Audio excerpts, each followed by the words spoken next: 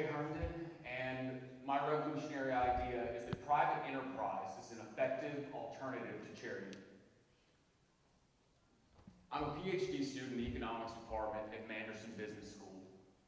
Last summer, I worked in India for an organization called Seva Mandir. My initial project was going to be applying econometrics to agricultural price data, but that fell by the wayside when I started to realize the wider social impact that some of their businesses were having. So instead, I wound up writing 2 articles for the London School of Economics. One was about a food processing mill in a very impoverished area, and the second was about a clothing manufacturer that only employs women in rural India.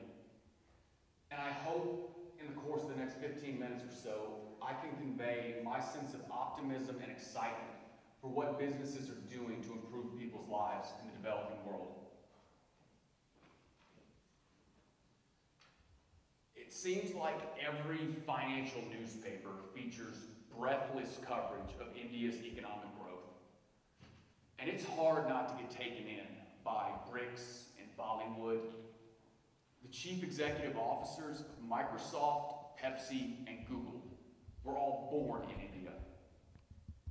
A few years ago, when the Prime Minister visited New York City, he spoke to the United Nations and then to a sold-out crowd at Madison Square Garden.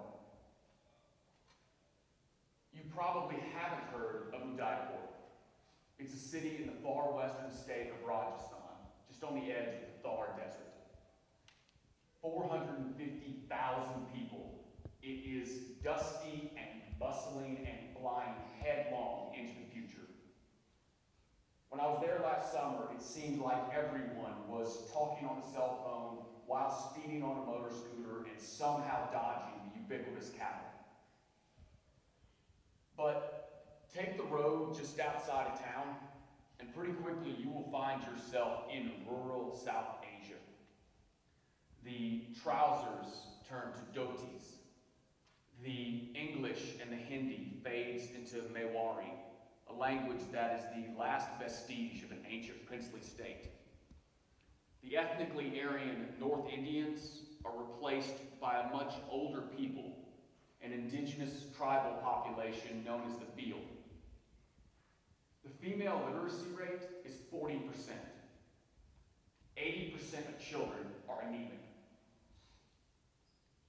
Now, for the last 50 years, Seva Mandir has been doing incredible work to improve every aspect of human well-being in rural Udaipur district. Their employees and volunteers are nurses and researchers, teachers and administrators who work every day to improve local governance, healthcare, women's rights, agriculture. And all that is exactly what you would expect and hope from an idealistic and effective charity. But in the last few decades, they've started doing something else. They're starting businesses. And tonight I want to make the case that these small businesses are the best hope for improving people's lives in the developing world. You take the highway just west out of Udaipur, and pretty quickly you will find yourself in Kodra. That is a county that is home to 230,000 people, almost entirely rural, poor, and Beal. Practically every family is dependent on its male members to migrate seasonally to some big city just to survive. It's a hard place to make a living. And one of the few crops that they can grow is something called dal. It is a plant that provides most of the protein in a vegetarian diet. In 2009, Seva Mandir opened up a dal processing mill in Kodra. They solicited a token donation of 100 rupees from 86 farmers. That's about $1.50. They got the mill up and running, and they called it an informal cooperative.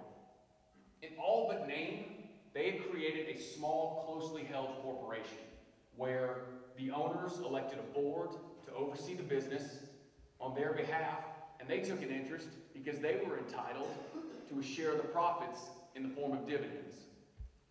When people talk about collective action that empowers disadvantaged groups, that's exactly what this is. I spoke to the farmer who owns this plot of land just behind the mill. He told me that since it arrived, he's been spared the time and expense of renting a truck for the 35-kilometer trek hauling his crops to the nearest market. And he still calls his old connection before he sells to the mill. He's going to make sure he's getting the best price. Now, I didn't ask, but he volunteered that he applied no fertilizer to his all-natural organic crops. That strains credulity for anyone who is familiar with India's very generous system of fertilizer subsidies. But I can forgive him for telling me what he thinks I want to hear, because India's politicians are all too eager to promise far too much to their farmers. See, the poverty that is endemic to Kodra is not a result of government inaction. India's politicians are very active, but it's in the form of a short-sighted and irresponsible populism.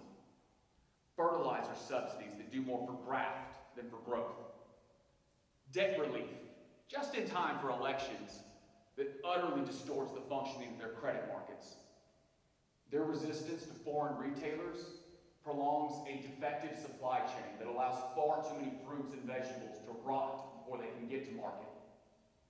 Now, they're very active when it comes to grand schemes that are allegedly helping farmers. But by and large, they fail to ensure that the people who own plots of land like this don't even have formal legal title to their land. So when he wants to lease a tractor or hire some more workers, he can't use his property as collateral on a loan. Save a Mandir doesn't market itself as a startup innovator. They started with the intent of helping people. This was just the most effective way they found to do it. It's a startup where throughput has shot from 800 to 70,000 kilograms in the last 8 years, and they want to keep growing. That's why this fall they're legally separating from Save a Mandir to become a private entity so they can keep growing and keep working with local banks. The man in charge of that is the president of the board.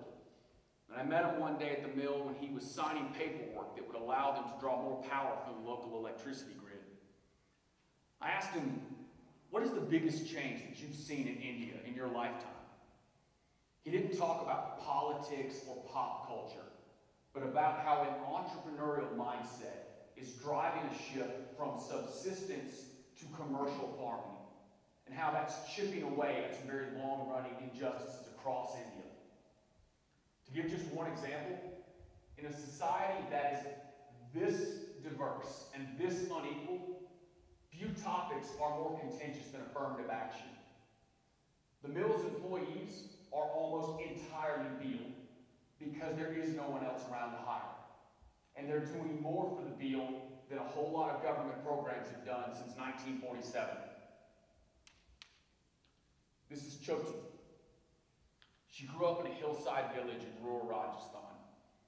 Her childhood was spent gathering firewood and plowing fields. That came to a rather abrupt end when she was 15, and her marriage was arranged to a man she'd never met in a nearby village called Delwara. A few years later, her husband was waylaid by a chronic illness, unable to work, and had left that young family with escalating medical bills and no way to pay them. So Choti took a job as a seamstress for a company called Sadhana. At that time, it was an in-house women's empowerment project run by Save a Mandir.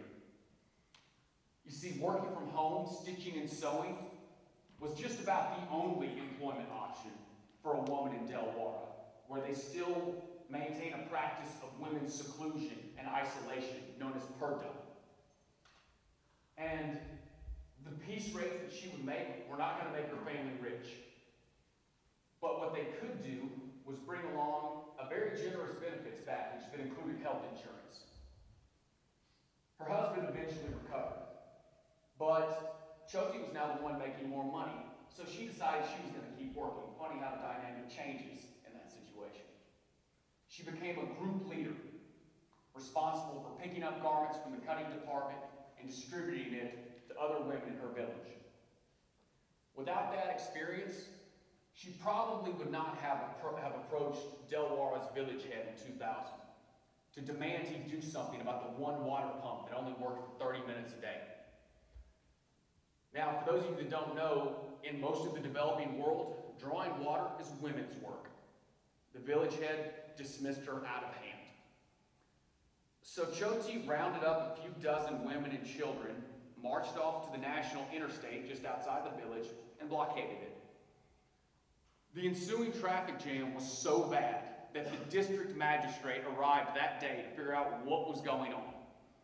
Probably not a coincidence that pretty soon there were about a dozen pumps in Delaware. Now, Choti's civil disobedience embodies the very best Gandhian principles of nonviolent resistance. But Sadhana was still not immune from more practical concerns. They were losing money year after year. So in 2004, Saberman cut them off to sink or swim as a private entity. The harsh accountability of the marketplace demanded greater attention to detail and more flexibility from the seamstresses. When an order for a major Indian retailer took too long, they were forced to sit on finished inventory for an entire year before they could try to sell it again. They also needed better marketing. Choti was outgoing, charismatic, and had transcended Herndon. She became the face of the company in distant cities like Mumbai.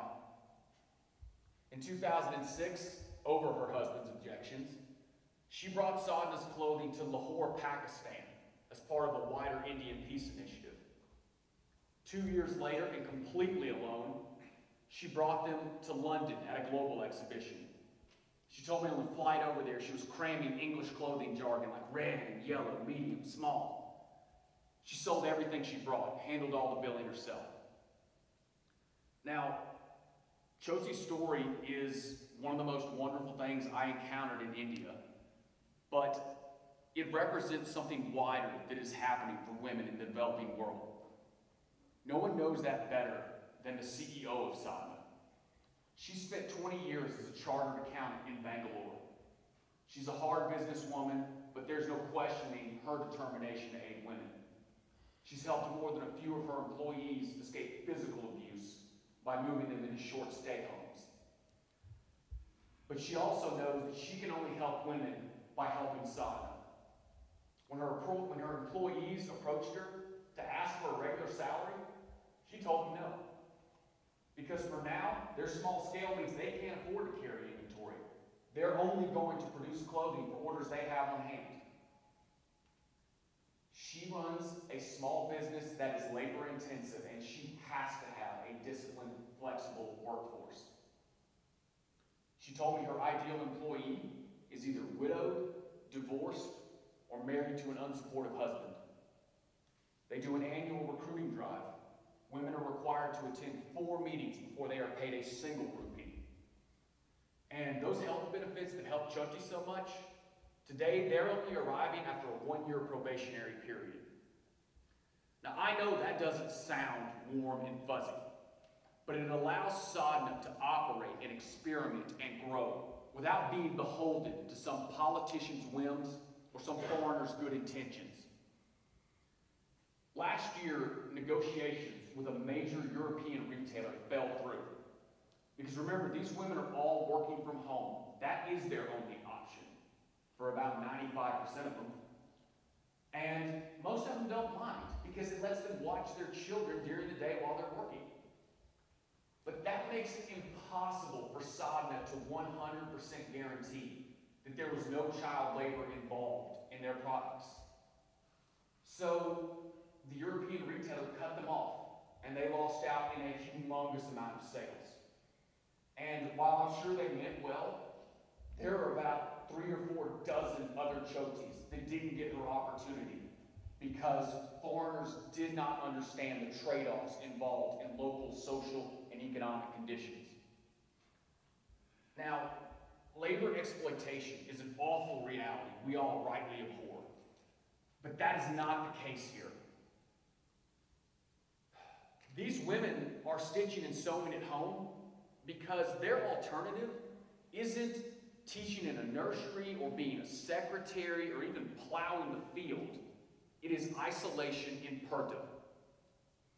Now, no one forgets their original mission to empower women. That's something that allowed Choti to grow from an illiterate child bride into a woman who paid for both of her children's college tuition out of her earnings. But that only continues to happen if we remain pragmatic about how the world actually works. Sadna understands better than anyone that, in the words of MIT economist Esther Duflo, neither economic development nor women's empowerment is the magic bullet it's sometimes made out to be. Realism needs to temper the positions of policymakers on both sides.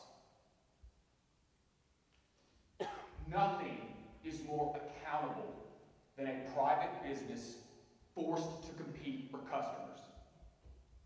There is no affirmative action more concrete than a successful business owned and operated by members of a minority group. And there is no women's empowerment more compelling than a wife who out-earns her husband. Everyone I've ever met at this university, in some way or another, what they say is that when I leave here, I want to make a difference. Now that can mean something different to each of us, I understand that.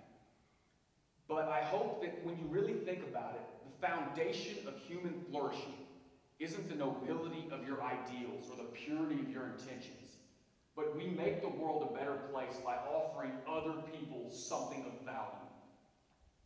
When you leave here tonight and when you leave this university and you ask, how can I make a difference? How can I make the world better? I'd ask you, think about doing it by making a profit.